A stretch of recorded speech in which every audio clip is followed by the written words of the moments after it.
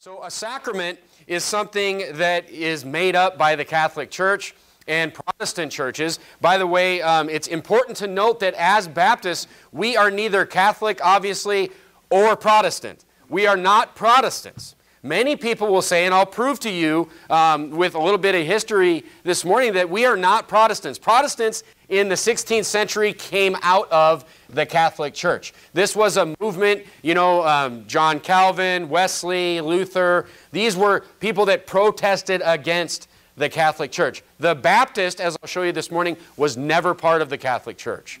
The Baptist is simply what Jesus was, what John the Baptist was. We were people that always have existed since Christ that have just held to the doctrine of Jesus. And many people will say, even if you Google and you look up when did the Baptists form, or when did this denomination, which we are not a denomination, we are independent churches, when did this denomination form? Many Wikipedia sites or many informational websites will say that Baptists were formed in the 1600s or 1700s. This is not true.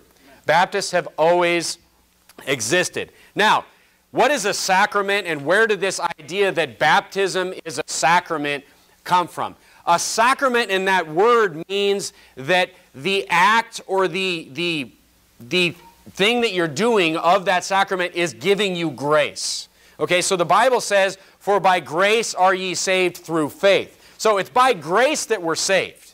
Okay, but the way the Catholics and the Protestants especially use baptism, the Lord's Supper, many other things as a sacrament is what they do is they tie these things to your salvation. They tie these things to salvation. Whether it's an act or a ceremony, they're attaching it to the gospel. They're attaching it to what makes you go to heaven. Now, baptism, as we're going to talk about this morning, is not tied to salvation. It is simply something we are commanded to do. However, it is a big deal. It is a big deal in the Bible. And as a matter of fact, many Baptists throughout history died for this one reason alone, that they just refused to accept baptism as a sacrament. They refused to accept infant baptism, baptizing of babies. We'll talk about that in a few minutes. But it was the first point of contention in the 4th century with the Catholic Church. And the Catholic Church took it so seriously that they were literally executing Christians who would not accept this doctrine, that baptism was required for salvation, and especially, you know, against what we call believers' baptism and the baptizing of infants. Now, let me read you a couple of things to prove this from my favorite book that I hate to read, the Martyr's Mirror. This book is 1,100 pages long. I've only read about half of it, not because I don't want to read it, but because you kind of have to read it in doses. It's seriously disturbing. It goes into great detail about martyrs of the Christian church, of what we would call Baptists. Let me just prove to you wrong this morning. I understand that this isn't the Bible, but this is a historical record of people being executed as, you know, the Catholic Church and the Roman emperors enforced these rules that infants must be baptized. Okay, so what was happening was the Catholic Church formed in 300 or so AD, and after that they started implementing, what they did was they tied salvation to the doors of the church. This is where the sacrament came from. It was about control. See, in order to go to heaven, you have to come to me. In order to go to heaven, you better walk through the doors of that church. In order for your kids to go to heaven, you better come to this church, give us money so we can build our buildings. It's all about control. So they took control of salvation, and baptism was the first doctrine that they perverted in order to do this. Let me read you a couple things from the Martyr's Mirror. First of all, the most important matter. Here's talking about the account of these edicts that were passed by these emperors. The most important matter in this transaction, he writes, is the imperial code. This is from an edict from the emperor, which contains an edict issued by emperors Theodosius and Honorius, which reads thus: "If any minister of the Christian church is found guilty of having rebaptized anyone, he together with the person thus rebaptized," So if anybody, this is in the 4th century, if anybody is caught rebaptizing, because look, the Christian church believes that if you were sprinkled as a baby, that is not baptism. I will show you from the Bible this morning. So what was happening was people were getting saved and they were getting baptized. Well, the Catholic Church was very offended by that because it was nullifying their quote-unquote sacrament. If anyone is found guilty, of the minister of the Christian church is found guilty of having rebaptized anyone, he, together with the person thus rebaptized, both of them, provided the latter is proved to be such an age as to understand the crime, shall be put to death. Another one. Several versions of this edict of Honorius and Theodosius unanimously indicate 3 things. That at that time, AD 413. Okay, so they were called Anabaptists already in the 5th century, is what we're seeing. AD 413, there were people who were called Anabaptists. That means that was a derogatory term for people that were rebaptizing. And the reason it's derogatory because they weren't rebaptizing. They were simply baptizing biblically for the first time. On that account of this matter of rebaptizing, these people were exceedingly hated by the world, especially by the great religious leaders. It is shown how they were hated, namely unto death. So the command was given that they should be punished with death. However, intelligent people well know, now this is the author writing this, intelligent people well know that Christ our Savior predicted long before that such things would befall his disciples and followers. So there's many stories and many accounts, which I will not read to you because there's kids in the room, of people being put to trial. And they were being put to trial, and they were submitted to tortures of all unspeakable kinds. And all they had to do was admit that they were wrong for rebaptizing somebody, or admit that they were mistaken, or that it was a wrong, even to just admit that baptizing infants was okay, and they would not. They went to their death. Their horrible, long, painful deaths they went to over this one issue.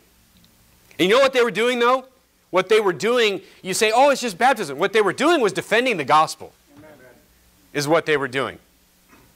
They were defending against this idea of adding any works at all to salvation. Like today, it's the same thing. People add all kinds of different works to salvation. And we should defend that to the death. And the reason that that is important is because, look, am I going to lose my salvation if I say some words in front of a judge? No, I'm not. But it is the testimony of these Christians throughout history that shows us the truth and shows future generations the truth. So let's look at this. Look at the Catholic Church in the 4th century. They directly tied baptism to salvation. The Protestants in the 16th century, they were a more sneaky way. They said that baptism was a means of grace. Yes, it's only by faith in Jesus alone, but you get that faith, you get that grace through things like baptism. The Protestants are in many ways more dangerous than the Catholics because it's a more gray area, but it's still adding works to the gospel. It's heresy. It's heresy. Baptism is simply a church-ordained practice. It's a command. It's a work that we do.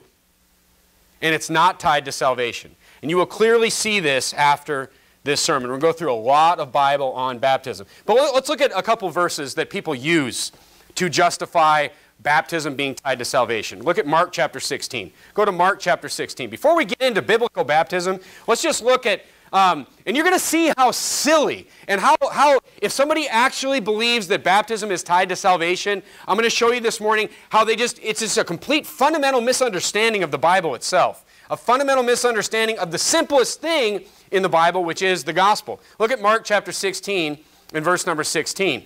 Here's a quintessential verse. Now look, I'm somebody that believed in infant baptism until I was into my 30s. So I know how to argue the wrong side of this case. Now look at Mark chapter 16 and verse 16. Here's the number one, I think, popular verse to defend infant baptism or a non-believer's baptism and baptism being part of salvation. He that believeth and is baptized shall be saved. See, there you go. You have to be baptized to be saved. Well, let's just keep reading. He that believeth and is baptized shall be saved. But what is it that sends you to hell is the question we must ask. What is it that damns you? What is it that makes you not go to heaven? Look at the last part of the verse. But he that believeth not shall be damned. It's not believing that will send a man to hell. It is not believing on the Lord Jesus Christ. It is not trusting on Christ alone that will damn you to eternal damnation. And he that believeth and is baptized shall be saved. Guess what? He that believeth and drives a Ford shall be saved. He that believeth and install carpet for a living shall be saved. These are all true statements. So it's not untrue. But it's he that believeth not that will go to hell. Okay, so that is a very clear misunderstanding of the Bible. Go to Matthew chapter 28. Go to Matthew chapter 28. Many of these verses that are used to prove infant baptism, prove a non-believer's baptism, are actually just, they're teaching the opposite.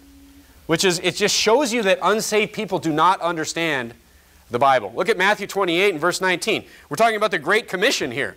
Look at Matthew 28 and verse 19. Go ye therefore and teach all nations. Now this was a huge one. This was the #1 verse that the Lutheran Church used, in my experience, to justify baptizing infants. See? Teach all nations. It says all nations there. Baptizing them. Baptizing all nations. See? That must mean babies too. You're like, what? Like, what sense does that even make? It's talking about going outside just the Jews here. It's saying all nations. It's saying taking the gospel to the world is what it's talking about. In the justification, or in the context of what nations should receive the gospel, it's like, hey, preach it to everybody in the world. Amen. Teach all nations, baptizing them, and then once you've taught them the gospel and they've believed it, what comes next? Baptizing them in the name of the Father, and the Son, and of the Holy Ghost. It's referring, look, it's just bizarre. It's just bizarre to think that this would justify baptizing infants. I've done this object lesson in the church before. Let's get the youngest baby in this church and try to teach that baby colors. Try to teach that baby how to count to 10. Try to teach that baby the 1 + 1 = 2. The simplest thing. Look, it's obvious that these people must be taught. They must believe the gospel and then be baptized. So what the church really did, the Catholic Church, the Protestant churches, is what they did was they hijacked God's gospel. They hijacked salvation. They continue to do so today. The Catholics, look, it's powerful. It's powerful control over people's salvation.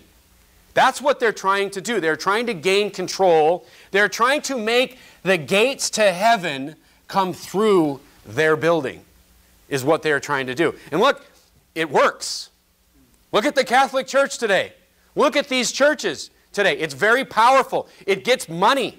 It gets people. When you tie, that you must come through the doors of my church and give me money in order for your children to go to heaven, in order for your relatives to get out of hell or purgatory or wherever it is. Look, that's powerful. And look, they've fooled a lot of people.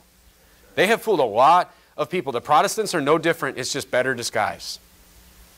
Okay, the true wickedness, but look, the true wickedness is of the Protestants, it's a more disguised false gospel. The Catholic Church, I've said this before, the Catholic Church was just getting too stupid. The Reformation was the devil's plan B. He's like, this is too dumb. People are figuring this out. As long as there's a Bible out there, what God promises would always exist. Amen. God promised He would always have His Word somewhere. Look, as long as that Word is out there and it's pure and people can read it, they can look at it and say, this is stupid. Amen. This is wrong. This is why, not only for baptizing believers were Christians killed, but they were killed for having a Bible. They were killed for owning. Entire villages were burned because people had Bibles in that village. Because when you're teaching something different from the Bible, what you can't have is people reading the Bible. Now look, turn to Matthew chapter 7. This is very strange. It's very strange that I always knew this. Even as a kid, I wasn't even saved. I always knew this idea in the Bible that few people were going to heaven. Look, it's very clear in the Bible. Jesus says it in Matthew 7. But I always knew that few people were going to heaven. The Lutheran Church taught about hell. And I knew, I just kind of had this feeling in my mind that like not everybody's going to heaven. Otherwise, what's the point of hell? Look, even if it was all just people that just didn't go to church, most people are going to go to hell. Is kind of a thought that I had as a kid. Did you know that like 1 out of 5 people at this point goes to church every week, once a week? 1 out of 5 people in the United States. That's the minority.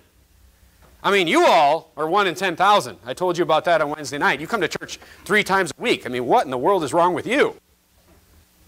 But you are the extreme minority. But even if it was just going to church that got you to heaven, most people are going to hell. And I always knew this, even as a little kid that wasn't even saved.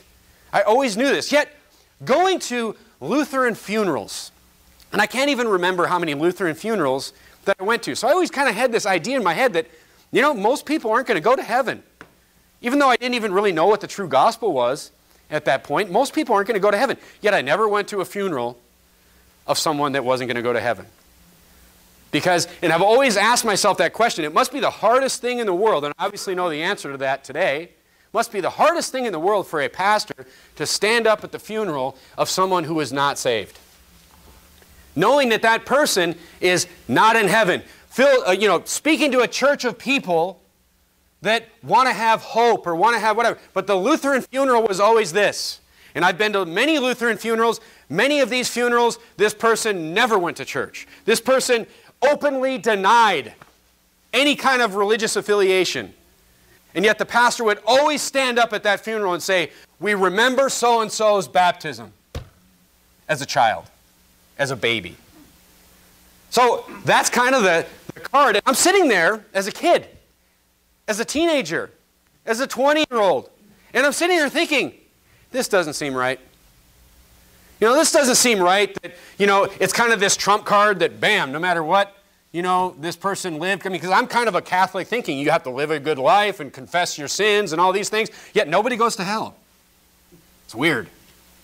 I was seeing that logic. I mean, thank God that God just kept those inconsistencies popping up in my head, and I went and someone told me the truth. Thank God for that. But look, we remember their baptism. Nobody's in hell. Nobody's in hell. Catholic sermons are the same thing. You're like, wait a minute, this seems like a scam. Look at Matthew chapter 7. Look at verse 14. I was like, this doesn't seem right. This doesn't seem right at all. Look at Matthew chapter 7 and verse 14. Because look, this isn't a hard verse to understand. Straight from Jesus right here. Because straight is the gate. That means narrow, not straight like an arrow. Because straight is the gate and narrow is the way which leadeth unto life. That means heaven, folks. And few there be that find it. Look, you say you're a jerk. You want to stand up at somebody's funeral and tell everybody they're in hell? No, but I don't want to lie to them, because guess what? Here's the problem. Here's the danger. Here's the danger of this. What about all the people that aren't dead yet? What about all the people that are at that funeral that don't know the true gospel? What about those people? Look, they still have a chance. And if they're sitting there thinking, well, I'm baptized. I was baptized as a baby. I'm good. Look, that is wicked as hell. And that is sending people to damnation. This doctrine. Turn to Jeremiah chapter 2. Here's what these people have done. Here's what the Catholics have done. Here's what the Lutherans have done. Here's what all the Protestants that are teaching that baptism is a way God gives you salvation. Here's what they have done. Jeremiah chapter 2. Look at verse number 13. Here's what's really happening with these people. Look at Jeremiah chapter 2 and verse 13. The Bible tells us these people have done 2 things. They have done 2 things wrong. In Jeremiah 2:13, the Bible says, for my people have committed 2 evils. Number 1, they have forsaken me, the fountain of living waters. These people have forsaken the gospel. If you have added works to the gospel, you have forsaken the gospel. They have forsaken me, the fountain of living waters. And what have they done on top of that? They have hewn out themselves cisterns, broken cisterns that can hold no water.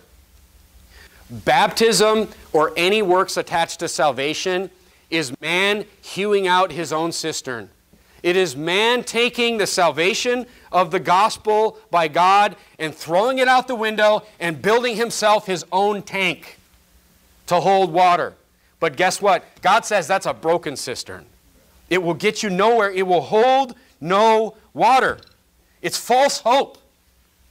Standing up at a funeral and saying, we remember his baptism. That's giving the living people that need to be saved false hope in something that isn't even biblical baptism itself. And it's sending people straight to hell. And that is why the martyrs died for it. That is why the martyrs died for it. When they were dying for the doctrine against the doctrine of infant baptism and whatever other doctrine the Catholic Church came up as a sacrament, they were just dying for the gospel, is what they were doing. They were defending the gospel. And that lives with us today. That lives with us today, that testimony. So let's look at biblical baptism. Let's see what, now we know it's a big deal. You know, all that is introduction. I want to show you it's a big deal that people died for. This doctrine that I'm going to teach you this morning, people died horrible deaths for it, to defend it. Look at Acts chapter 8. Go back to Acts chapter 8. Probably the best example in the Bible. And this is why it's been messed with in the Bible, by the way. It's the best example in the Bible of what baptism is, how it goes, and what is necessary for baptism. Look at Acts chapter 8 and verse 26. Acts chapter 8 is kind of a good...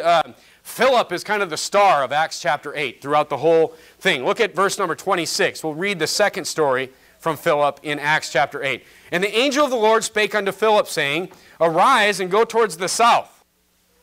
And he arose and went. Behold, a man of Ethiopia, a eunuch of authority. So this is a man that is an important person.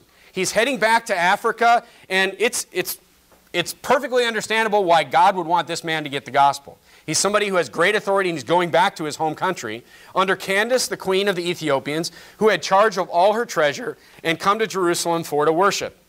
He was returning and sitting in his chariot, and he read Isaiah the prophet. That's Isaiah. Then the Spirit said unto Philip, Go near and join thyself unto this chariot. And Philip ran thither to him, and heard him read the prophet Isaiah, and said, Understandest thou what thou readest? And he said, How can I, except some man should guide me?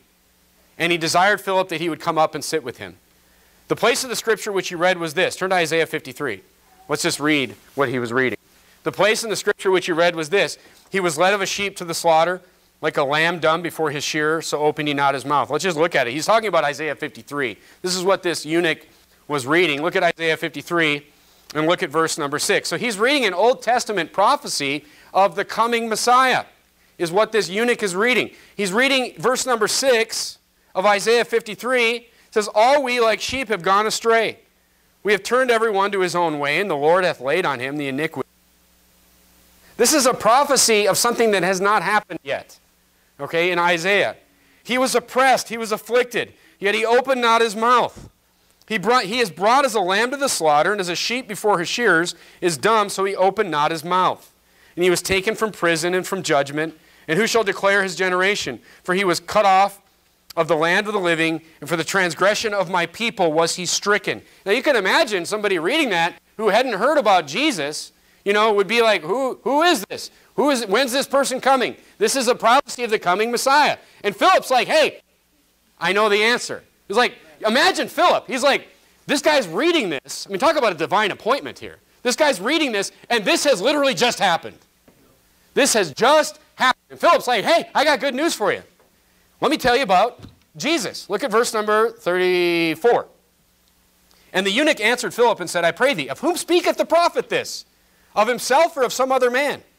Then Philip opened his mouth and began at the same scripture, and he preached unto him Jesus, saying, this has just happened. And let me tell you about Jesus Christ. And they went on their way, and they came. So he preaches them the gospel. He preaches them the gospel. How shall we hear? Without a preacher. And he said, and they went on their way, and he came to a certain water, and the eunuch said, see, here is water. What doth hinder me to be baptized? And look at verse 37. This is probably the best example, one example in the Bible of why we are King James only. Amen. Because this verse right here has been removed from modern Bible versions. Tell me there's not an agenda to change the Word of God. As people, just want to just baptize anybody, baptize any infant, make baptism a sacrament, make something that you have to get to heaven through me, through my church. It's a lot easier without verse 37. Look at verse 37. And Philip said, so he's saying, I heard he just got the gospel preached to him. He's like, now I want to be baptized. Philip preached to him Jesus between 35 and 36. And Philip said, but he's like, why can't I be baptized? And Philip says, there's one condition. If thou believest with all thine heart, thou mayest. You know what that means? Believing on. You know what that means? Trusting. You know what that means? All or nothing. That means 100% Jesus, 0% me. That is salvation that he's talking about. Amen. And he answered and said, look what he says. He confesses with his mouth.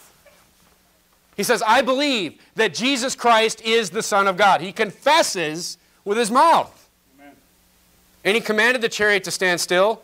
And they went down both, and then Philip shot him in the head with a squirt gun.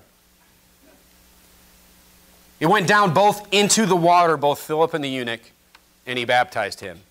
And when they were come up, what? Out of the water, because they were in the water, the Spirit of the Lord caught away Philip, and the eunuch saw him no more, and went his way rejoicing. All the modern versions have verse 37 gone. Look, if you're a Catholic, you can't have verse 37 in your Bible. Because let's go up to the tiniest baby in here and say, do you believe Jesus Christ is the Son of God? And you know what they do at an infant baptism? When they ask the child that. They ask the baby that was born last week, do you believe that Jesus Christ is the Son of God? And then the whole congregation, reading their divine service to rite of holy baptism, replies for the baby. It's crazy, it's weird, and I can't believe I've seen hundreds of those things. We're like, we believe that Jesus Christ is the Son of God. Like someone else confessing your faith can get you saved. It's weird. It's not biblical. It's made up. It's a broken cistern that holds no water. That's what it is. And it's why, look, it's why we'll always be King James only. I try to point out, there is just so many of these. There's hundreds of reasons that the Bible has been corrupted. And it's more than you could even preach in a sermon series. But this is a huge one. The modern Bible versions will go from verse 36 to verse 38. And it even has the numbers. They didn't even change the numbers. They didn't even take the time to renumber the verses. It's just 36 to 38. Because they can't have that as a criteria for baptism. Otherwise, they can't hijack the gospel. Because people will read that and they'll be like, what? It says, if thou believest. So look, it's an agenda to change the Bible, folks. It's an agenda to change the Word of God. And look, ultimately to stop people from being saved. Because if I can get you to believe that you have to do something, even just one thing, in addition to believing, that is not believing on. You have not trusted in Jesus Christ. Now there's more proof of believers' baptism in chapter 8. Look at verse number 12 of chapter 8. So there's another story. This is Philip's like the hero of chapter 8 here. So look at go back to verse 9 of Acts chapter 8. We see this sorcerer, this guy called Simon, and this guy gets saved. But there was a certain man, verse 9, called Simon, which before time in the same city used sorcery, and he bewitched the people of Samaria, giving out that himself was some great one. To whom they all gave heed, from the least unto the greatest, saying, this man is the great power of God. And to him they had regard, because that of long time he had bewitched them with sorceries.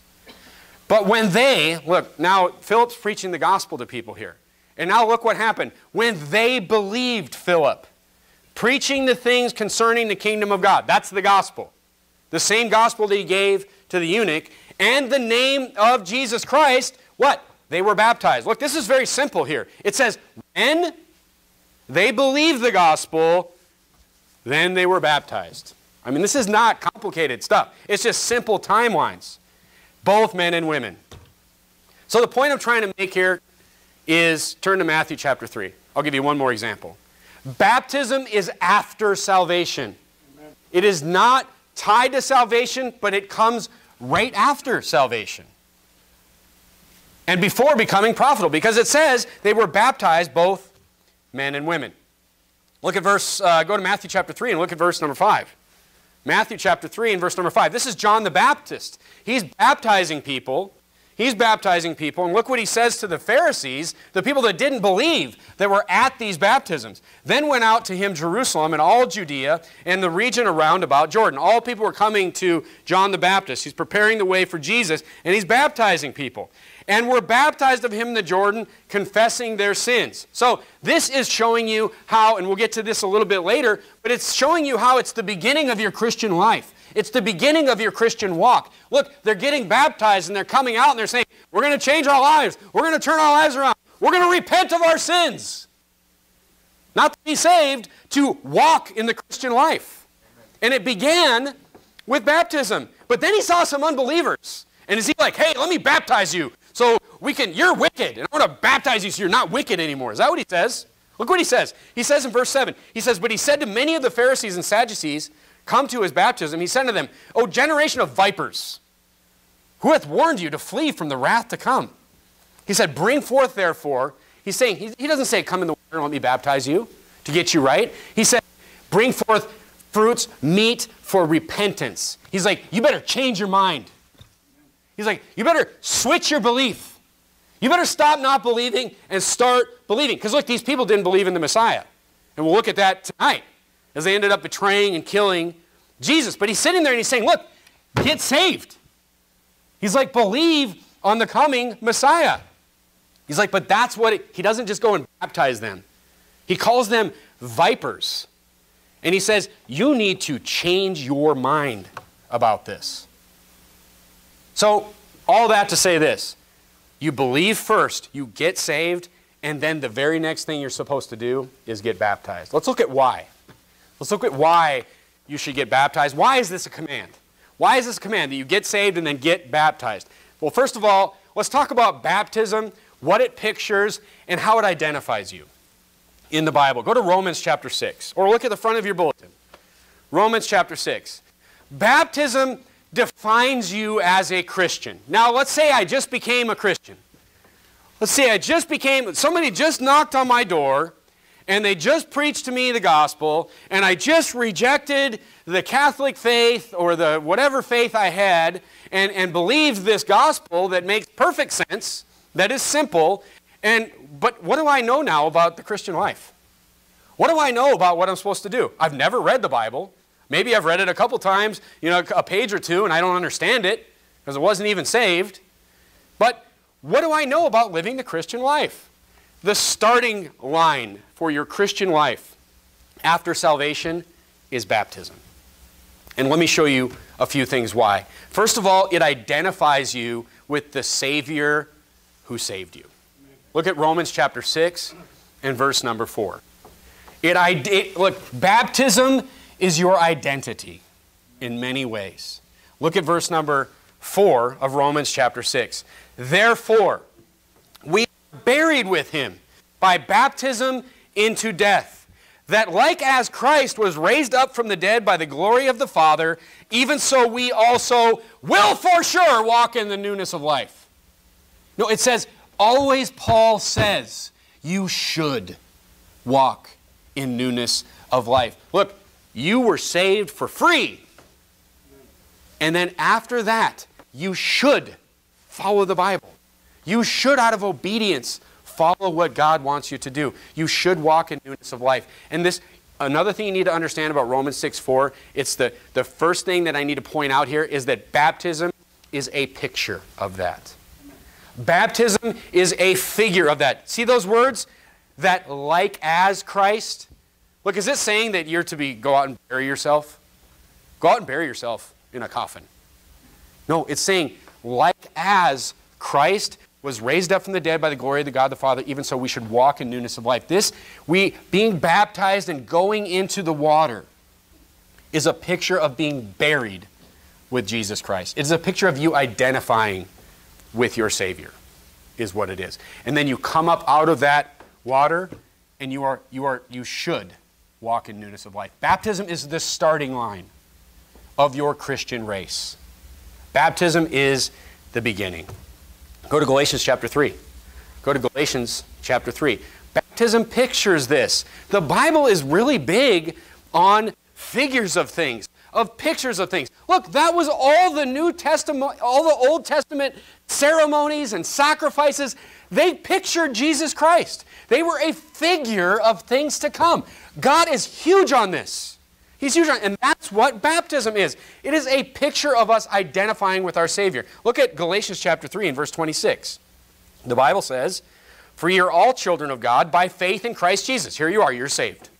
You have faith in Christ Jesus, you're a child of God. God adopts you into his family. Look at verse 27. For as many of you have been baptized into Christ, have put on Christ. Putting on Christ is this walking this Christian life. Look, I'm saved. I could put off Christ out of my life. I could just live life in the flesh. But the Bible says that you are to put on Christ in your life. Look at Genesis chapter 3. This is a picture, Genesis chapter 3, picture of this as well. Look at verse 21. So the Bible's saying that through baptism, we're putting on Christ. It's a picture of us putting on, identifying with Christ. Look at verse 21. Unto Adam also, and to his wife, did the Lord God make coats of skins and clothe them. This is a picture of putting on Christ right here. God, through a blood sacrifice, animals had to die. Why did they have to die? Why did animals have to die for Adam and Eve to cover them with skins? Why? Because they were ashamed. Why were they ashamed? Because they were naked. But guess what? You know what came in first before they became ashamed? Sin. Rebellion against God. So now that we have sinned, we must put on Christ. And that is what a picture of baptism is for us, of putting on Christ. Turn to Romans chapter 13. And through a blood sacrifice, God clothed them. Look, he didn't just put a couple pieces of hair on them. He completely clothed them with animal skins. It's a picture of Christ. It's a picture of how Christ clothes us and covers our sin. Look at Romans chapter 13. Look at verse 14. The Bible says, but put ye on the Lord Jesus Christ, and make not provision for the flesh to fulfill the lust thereof. Look, this is putting on Christ in this context in Romans 13 is talking about not walking in the flesh. It's talking about being obedient to God. And the starting line of your obedience to God is baptism. Amen. Is putting on Jesus Christ. Ephesians chapter 4 says, put on the new man. Colossians chapter 3, verse number 10 says, and ye have put on a new man, which is renewed in knowledge after the image of him that created him. The new man is to be clothed in Christ. And this, baptism is a picture of this. So baptism identifies us with our Savior. That's the first thing. And it is the starting point of your Christian life. Look at verse, go to 1 Corinthians chapter 12. Baptism also identifies us with the church. It also identifies us with our local group of believers. Look at 1 Corinthians chapter 12 and look at verse number 12. The Bible says in 1 Corinthians chapter 12, in verse number 12, the Bible says, for as the body is one, and hath many members, that's us, the church, by the way, and all the members of that one body, being many, are one body, so also is Christ. For by one Spirit are we all baptized into one body. Whether we be Jews or Gentiles, whether we be bond or free, we have all been made to drink into one Spirit. This is talking about the unity of the church. This is talking about Colossians chapter 3 and Colossians chapter 4 that we've been studying for the last several weeks, talking about how we're all to be unified under Christ. And it is through baptism that we identify with one body. We identify with the church. Turn to Acts chapter 8. Go back to Acts chapter 8. But the biggest thing about baptism, if you're saved, you are to be baptized, is it the biggest thing going forward in your life is it identifies you with Christ, it identifies you with your fellow believers, but it marks the beginning of your Christian life. And you will see this over and over and over in the Bible. Look at Acts chapter 8 and verse 13. Remember Simon? Remember Simon? Look what the Bible says in verse 13. Then Simon himself believed also. So there's all these people that believed Philip, and then they got baptized. But look at Simon. Simon himself believed also, and then what happened? And when he was baptized, he continued with Philip. See, baptism was the beginning of his Christian life. And we see he stumbled along the way, and that's not the point. The point is that the beginning of his Christian walk was baptism. He continued with Philip after he was baptized. And he was baptized after he believed. It's very clear and consistent throughout the Bible. Look at Matthew chapter 28. Look at Matthew chapter 28. Let's look at the Great Commission. The Great Commission. Let's look at both verses in the Great Commission. Actually, why don't you turn to 1 Peter chapter 3. I'll just read for you the Great Commission. In verse 19, you turn to 1 Peter chapter 3. In verse 19, the Bible says, of Matthew 28, the Bible is baptizing them in the name of the Father and the Son, teaching them. So again, we teach all nations, then you baptize them, and then teaching them to observe all things. Whatsoever I've commanded you, and lo, I'm with you always, even unto the end of the world. Amen. It's belief, it's baptism, and it's becoming a disciple. That is the pattern of the Christian life. Look at 1 Peter chapter 3.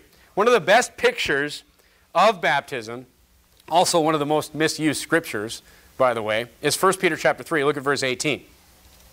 Look at verse 18. For Christ also hath once suffered for sins, the just for the unjust, we're the unjust, that he might bring us to God, and being put to death in the flesh, but quickened by the Spirit, by which also he went and preached unto the spirits in prison, which sometime were disobedient, whence the long-suffering of God waited in the days of Noah, while the ark was preparing, wherein few, that is, 8 souls, were saved by water. Now, were the 8 souls saved spiritually by water?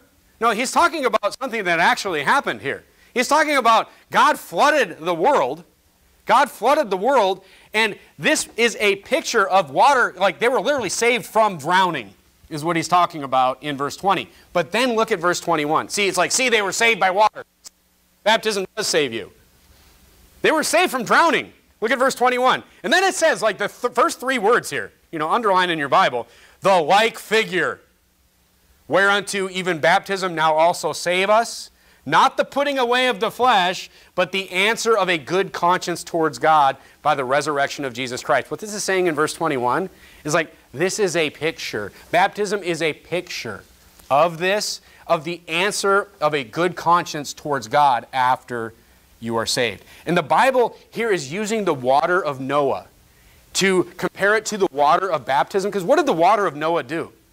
The water of Noah destroyed all flesh in the world. It literally killed everybody, but 8 people. Baptism, in this same sense, is the water. It's a picture of the water destroying your flesh. It's the picture of the water destroying the old man. And you are to be raised a new man. It is the like figure. It is a picture of this. Now, a lot of people will, go into more, detail about Noah being a picture of Christ and the believers being a picture of the other people in the ark. That's all fine. But the point I want to make today is that the water destroyed all flesh, and that's what baptism is a picture of. Baptism is a picture of you starting your Christian life. And if I just got saved, I know nothing about the Bible. I'm living a wicked, sinful life. I get saved because, look, my life that I'm living, it has nothing to do with whether or not I will get saved or not. That's my heart. And what I believe in my heart is whether or not I get saved. Now I got this wicked, sinful, fleshly life. I know nothing about what the Bible says. I need to destroy that flesh. And that's what baptism is a picture of. Amen. Baptism is a picture of you just killing that old man. Just drowning that old man. And raising, identifying with Christ, walking in the newness of life. Amen. There's tons of pictures in the Bible about this. The Red Sea destroyed all flesh. Naaman having his leprosy, which is a picture of sin, washed away in the river, it's a picture of destroying that, destroying our old man and rising as a new man out of the water. It's a beautiful picture. And that's what baptism is. It is a picture of the beginning of your life. It is a marker of the beginning of your Christian life. Amen. So, again, baptism is a command by God. It has nothing to do with salvation. It identifies us with Christ. It identifies us with a local group of believers. And it pictures the beginning of your Christian walk. Turn to Ephesians chapter 2. Turn to Ephesians chapter 2. There's just so much on this. I feel like I'm just scratching the surface. But I just want you to understand that baptism marks the beginning of your Christian life. Look at Ephesians chapter 2. Verse number 8 and 9. We read these all the time. For by grace are ye saved through faith, and not of yourselves. It is the gift of God, not of works, lest any man should boast. But look at verse number 10. Then what? Then what? For we are his workmanship, created in Christ Jesus, unto what? Look, you're created in Christ Jesus unto good works, which God hath before ordained that we, again, here's this word that Paul uses again and again and again, that we should walk in them. Baptism is the starting line. You get saved, then you should walk. Christ saved you. Look, you didn't deserve that. You didn't deserve to be saved. Shouldn't you be obedient to that? It wasn't anything you did, but he did it anyway. He did it anyway. You should listen to this very important command. I mean, why wouldn't you? It's the first sign of obedience in your life as a Christian. So, how is it done? How is it done? And guess what? You're going to need God walking with you in your Christian life. So it's best that you start walking in the correct way. Turn to John chapter 3. So how is baptism done? You know, is it a sprinkling? What is it? You know, I mean, I guess if I was going to invent this idea that I have, you know, I can get people saved in this church by baptizing people, and I was going to have, it would be easier if I didn't have to fill up a whole thing of water and actually have to, you know, put people under the water and bring them out. It'd be easier just to sprinkle people. Like it's laziness. It's really what it is. But let's look at the Bible. Look at the Bible. Look at John 3. Look at John 3. There's so many examples of this as well, but look at John 3:23. And John also was baptizing in Aenon, near to Salem, because there was much water there. And they came and were baptized. Go back to Acts chapter 8. So look, he went to a place where there was a lot of water. Like you could get a little cup of water anywhere. But he went all the way to this place because there was much water there. Look at Acts chapter 8, verse 38. Philip, you know, when he baptized the Ethiopian eunuch, it says he commanded the chariot to stand still, and they went down both into the water. It doesn't say Philip went and got a cup of water and sprinkled it on the eunuch's head. Both Philip and the eunuch, and he baptized him. This, look, and here's the thing. In Romans 6:4, in the front of your bulletin, it says, this is a picture of us identifying with Christ. We are buried with him. How many people are going to bury a body by just sprinkling a little dirt on it? Look, when you're buried, you are buried. This is a picture of being buried with him by baptism into death. So the point is, I mean, the Greek word, I mean, I don't go into the Greek, I don't speak Greek, but a lot of people know that the Greek word baptizo, it actually means to immerse. It means to put under, to dunk. It means to completely submerge someone in water. That's why we have a baptistry, so people can be completely immersed. And we can do it the right way after salvation. Complete immersion. So look, you should be baptized in a Bible-believing church after you are saved. After you've believed the true gospel, you should be baptized. Look, it matters who you're baptized by. Turn to Matthew chapter 3. You know, you should be baptized by a saved pastor who's preaching the true gospel. If you haven't been baptized, talk to my wife or I, or one of the ushers, and let's get it done. Look at Matthew chapter 3. Go to Matthew chapter 3.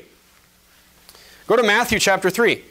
It is the beginning of your Christian life. That is, how could you have something, how could you run a race if you never started from the beginning? If you didn't, look, it depends on how the race is going to go, on how you start. You know, so you need to start properly. Guess who else started? Started their ministry, started everything with baptism. Look at Matthew chapter 3. Down at verse number 13.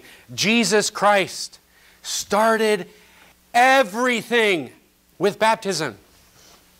Are we better than the Messiah? Look, we must start the right way. Look at verse 13. Then cometh Jesus from Galilee. So this is when John is baptizing. John the Baptist is baptizing people. Then come Jesus from Galilee to Jordan unto John to be baptized of him. Did Jesus have sins to be forgiven? Did Jesus need to be saved? Jesus is setting an example for us here on how to start things right. Look at verse 14.